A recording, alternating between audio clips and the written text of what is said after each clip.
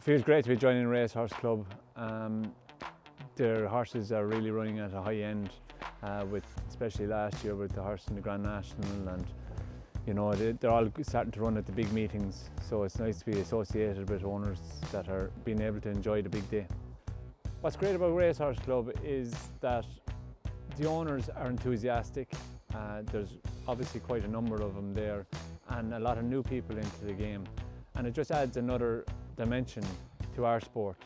It's spread out amongst so many people, and that they can have so much success. The 2021-22 jump season is really exciting. There's some very nice horses to come out.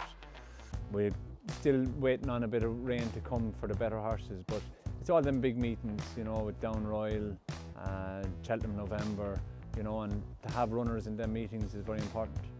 Yeah, my injury, I was off for 11 months. Touch and go for a while, but now that I'm back riding, I'm really enjoying myself. There's some lovely opportunities there for me to ride some very good horses, and that's really what it's all about. Yeah, the horses for this year, to look out for this year, you kind of really go on last year's form. The young horses, you take in the Cheltenham bumper form, and Sir Gerhard really stands out to be the horse that's on everybody's lips. The rough diamonds and dark horses are, you know, they can be both sides of the coin. There are nothing really standing out.